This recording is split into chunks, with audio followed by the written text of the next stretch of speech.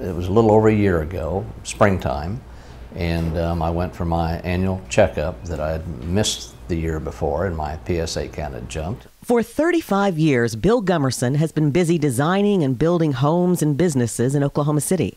He had seen the ProCure building during construction, never imagining one day soon he would walk through its doors as a patient. Biopsy was not what I wanted, and it wasn't terrible, but it wasn't what I wanted, and so we talked about options, and we talked about radical surgery, and we talked about the seeds, and we talked about conventional radiation. My wife mentioned proton therapy, but my physician wasn't necessarily really excited about conversing very much on that. He shared his attitude. He admitted that he was prejudiced and towards the surgery, that was his occupation, and that's what he did. Lo and behold, I saw an ad for ProCure. ProCure in Oklahoma City is one of only 9 centers in the United States that provides proton therapy. ProCure treated its first patient here in 2009. Now it is 500 patients strong and growing. X-rays are like a bullet, and they'll travel through and through, meaning if a tumor is in the middle of the head, say in the pituitary gland, you'll see radiation come in on the right side and exit on the left, and you'll actually see hair loss on the distal side of the beam. Whereas with protons, it's a charged particle. It's much more like a firecracker.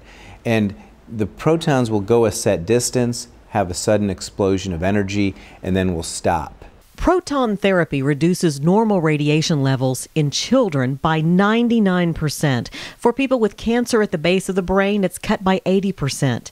For men with prostate cancer, radiation to the bladder is down 35% and the rectum 60%.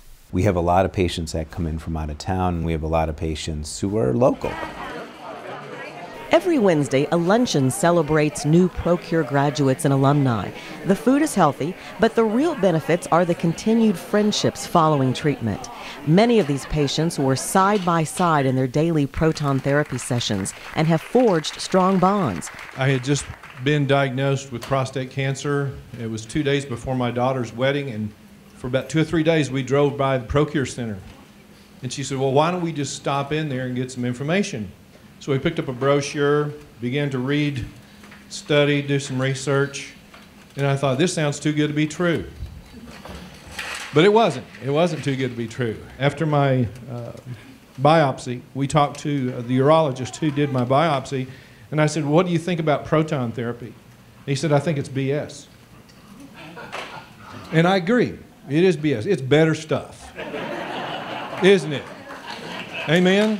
It's better stuff. We can make Oklahoma City one of the nation's finest cancer care treatment destinations, and it's great news for the citizens of Oklahoma City and Oklahoma, but I also think it's going to be very attractive for people across the country simply because we have this innovative new way to treat cancer, but we also do it in a community that's very friendly and easy to get around in, and also doesn't cost an arm and a leg to stay here during the term of your cancer treatment. So very fortunate to have been a part of it. For Aubrey and company to have the foresight to invest in this, and then to also stand up and say, and we want the first one of these here in Oklahoma City, not the first in the nation, but the first of ProCures here, was a blessing to all of us that live here that had the opportunity of taking the advantage of it.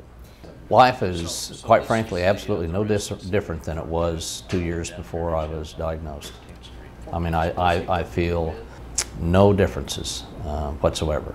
And so it's remarkable. I mean, you know, what can I say? I mean, I feel I'm blessed, fortunate, and it's, you know, it's just been great.